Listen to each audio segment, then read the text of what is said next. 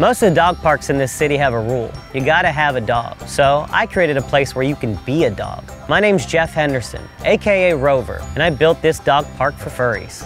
Traditional dog parks are surprisingly strict. Go home! It's not like the human parks are too nice to us either. The furry community is so inclusive, and it's just so disheartening to see how much rejection we face for just being ourselves. Sometimes it just makes me want to bark the pain away. In the real dog parks, some people don't clean up after their pups. That rarely happens here, but when it does, those with more dexterous paws, like me, have to pick up the slack and the shit.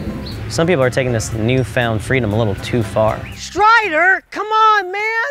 There's like a public bathroom like 30 feet away, dude! Man, we're not animals!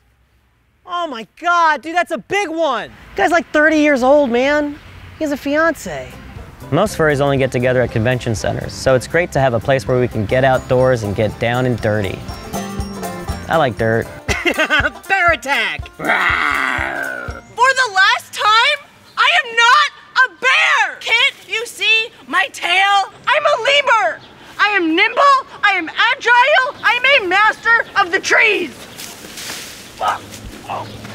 These suits really become an extension of self-expression.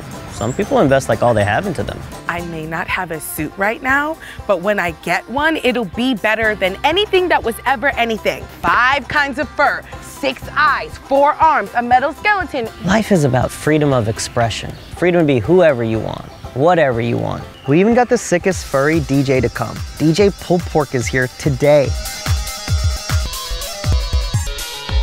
I guess I hope this space will allow us the chance to socialize and meet just like everyone else, without all the apps. But some things like finding love aren't always the easiest. You know what they say, you can't teach an old dog how to ask a human in an animal costume out on a date.